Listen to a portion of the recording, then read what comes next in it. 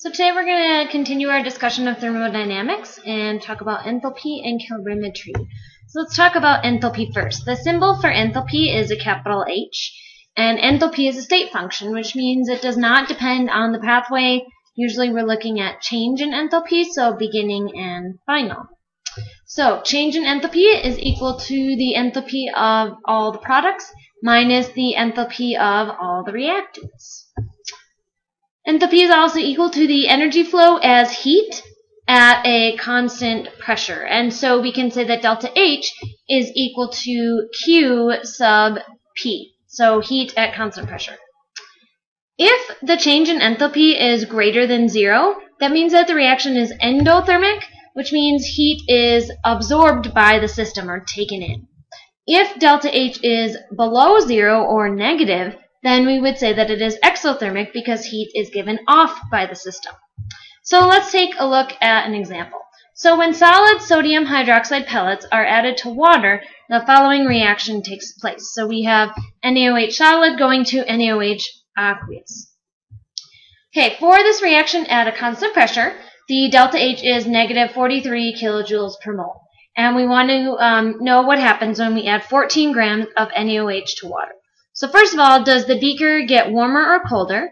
Is the reaction exo or endothermic? And what is the enthalpy change for the dissolution? So let's calculate the enthalpy change. So let's see, we'll start up here. So we have our NaOH solid going to our NaOH aqueous.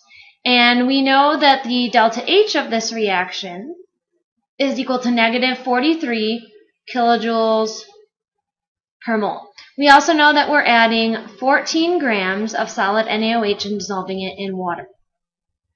Okay, so the first thing we need is the enthalpy change. Well, we know that for every 43 kilojoules that's given off, because it's negative, so this tells us that it's exothermic. So that means that the solution is giving off energy. So our beaker then should probably get warmer because the energy is being given off to the surroundings and the beaker is part of those surroundings. So, oh, there we go. Okay, so our beaker is warmer. So is the reaction exo or endothermic? Well, because the delta H is negative, that makes it an exothermic reaction. Okay, so now we can answer the third part, which is about enthalpy change. Well, we want to know, this is the negative 43 kilojoules per mole. But we want to know, well, how much heat is given off when we have 14 grams of NaOH? Okay, so 14 grams of NaOH. If we want to go to moles, we know we need molar mass. So for every 1 mole of NaOH, we need the mass. Well, all it did was add up the atomic masses, and that gave me approximately 40. All right, and now I know that according to this balanced chemical equation, for every 1 mole of NaOH solid that is dissolved, I'm going to produce negative 43 kilojoules. And so because it's already 1, I know for every 1 mole of NaOH in my reaction, it's negative 43 kilojoules. Now, if there was a 2 up here, then that would change our ratio down at the bottom. Okay, so if we calculate this, I've already done it for you, should get negative 15.05 kilojoules. Now, if we take a look, we want significant figures, and it looks like 2, and so our answer is negative 15 kilojoules. So even though for the reaction it's negative 43, that's per mole, for 14 grams, 15 kilojoules would be given off.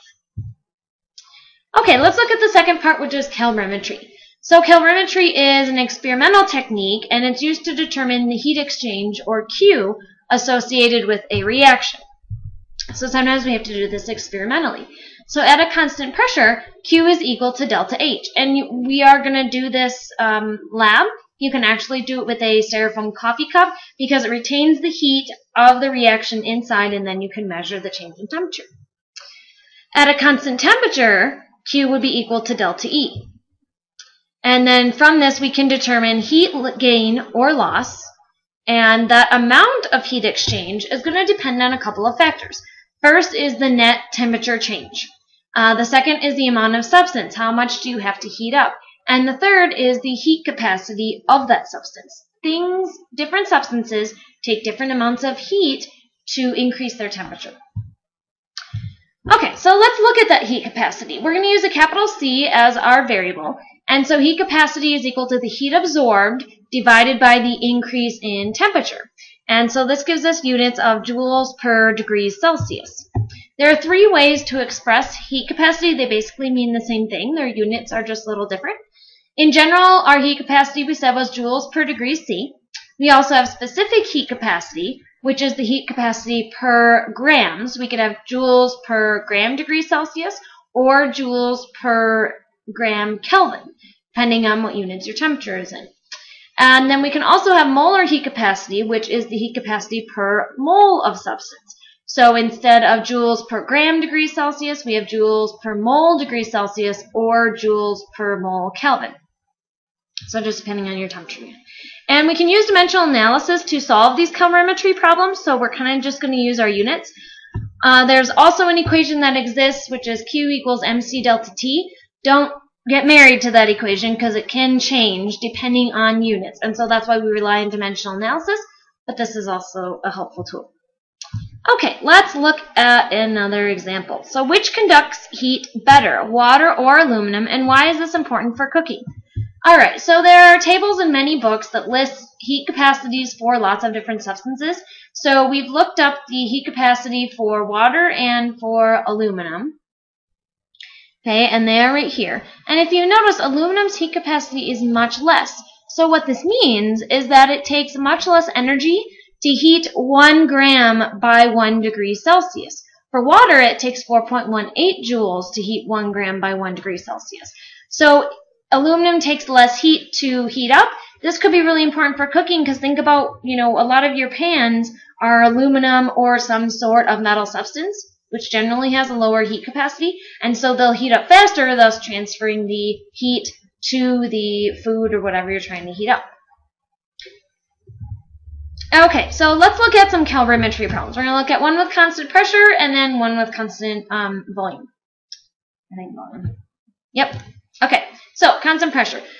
So we've got 1 liter of 1 molar barium nitrate at 25 is mixed with 1 liter of 1 molar sodium sulfate at 25 in a calorimeter. Okay, so we're mixing these two things together, and then we form a white solid of barium sulfate, and the temperature of the mixture goes up from 25 to 28.1.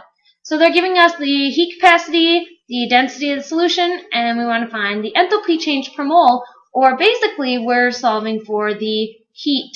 That's supposed to be Q. Heat per mole. Alright, well let's write our equation first. We know we've got barium nitrate plus sodium sulfate. And let's see, we're forming solid barium sulfate. So then our other product must be sodium nitrate, and we know anything mixed with a nitrate is aqueous. Let's balance it real quick. I need a 2 in front of my sodium, and that looks good. So now I know I have 1 liter, 1 molar. It's at 25 Celsius. Same thing for the sodium sulfate. I know for the barium sulfate, let's see, the temperature went up to 28.1 degrees C.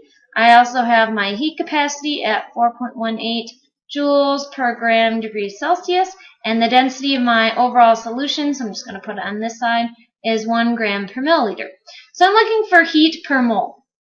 Well, let's look at those in 2 separate parts. So this is where the dimensional analysis comes in. I know Q is equal to mc delta T. And so I need mass, I need heat capacity, and I need change in temperature. Well, I know that because I added 1 liter of each of my reactants, that my total solution volume is 2 liters. I also know the density of my solution. So I can take, let's go up to the top here, I can take my 2 liters of solution. Because my density is in grams per milliliter, I need to get my liters to milliliters. So for every 1 liter, I know there's 1,000 milliliters. And the density is 1, so I know for every 1 milliliter, that's 1 gram. So basically, this comes to 2,000 grams. So that's my mass. My heat capacity is 4.18 joules per gram degrees C. And my delta T is final minus initial, so 28.1 degrees Celsius minus 25 degrees Celsius. I've done this for you already. It should come out to 25,916. So we've got 25,916. Now let's look at our units. Degrees C on top and bottom, grams on top and bottom, so I'm left with joules. Let's do significant figures at the end. So now we need to find moles. Well, I know that I have information on both reactants, and they're all 1:1:1 from both my reactants to my barium sulfate. So if I can find the moles of each of these and determine the limiting reactant, I'll know the moles of the barium sulfate. Well, let's go back up to the top for a sec. Where is my pen? Okay, we know that molarity is equal to moles per liter. So if I want moles, that's equal to molarity times liters. Well, if I go back down, barium nitrate, 1 times 1 is 1. Sodium sulfate, 1 times 1 is 1. So these are all 1 mole, so there really is no one limiting reactant. And because they're all 1:1:1, that means that I have 1 mole of barium sulfate. So anything divided by 1 is just itself per mole. And now let's do significant figures. So if I take a look, I see, except for the density, which is kind of a given, I see 3 everywhere. So I'm going to say 25,900 joules per mole. And there you go. Okay, let's look at one more. So here we've got a constant volume. So we have a bomb calorimeter. Now, we talked about the styrofoam cup calorimeter. A bomb calorimeter is just a fancier one. It's all encased. Kind of looks like a bomb. You can ignite your substance from the outside so that all that temperature change is purely accurate, is accurately recorded. And so it's just a fancier calorimeter. Okay, so it's got a heat capacity of 11.3 kilojoules per degree Celsius. We've got a 1.5, so let's see. Whoops. So we'll do this at the top. So C is equal to 11.3 kilojoules per degree C. We have a methane sample of 1.50 grams, and its increase in temperature, so its delta T, is 7.3 degrees Celsius. We also have a substance of hydrogen gas, and it's burned, so its mass is 1.15 grams, and its increase in temperature, or its change in temperature, is 14.3 degrees C. Okay, so we want to know the energy of combustion per gram for each of these. So we are looking for joules per gram. Alright, so, well, maybe not joules, because if you look at our heat capacity, it's in kilojoules. It just says energy, so I guess kilojoules would be totally fine. It's not really saying either way. Okay, so we need kilojoules. Well, I know that this is kilojoules per degree C. Well, I know I have a change in temperature right here. If I multiply those together, that will give me kilojoules. So let's do methane first for our top part, our kilojoules. We're going to take 11.3 kilojoules per degree Celsius. I'm going to multiply it by the temperature change for the methane, which was 7.3 degrees C. I've done this already. It comes out to 82.49 kilojoules. Okay, well, you're going to do the same thing for H2. Same calorimeter, so same heat capacity. Different change in temperature, however. And so if you multiply those together, we get 161.59 kilojoules. Now we want kilojoules per gram. Well, I know that I put in the bomb calorimeter 1.50 grams of methane. So if I divide those, I'm going to get 54.993 kilojoules per gram. Let's do significant figures while we're here. Looks to me we've got 7.3, so let's go with 2. So we've got 55 kilojoules per gram. Now let's do the same thing for the hydrogen. I know my mass for hydrogen was 1.15 grams. So if I divide these, it gives me 140.5. Two significant figures makes it 140 kilojoules per gram.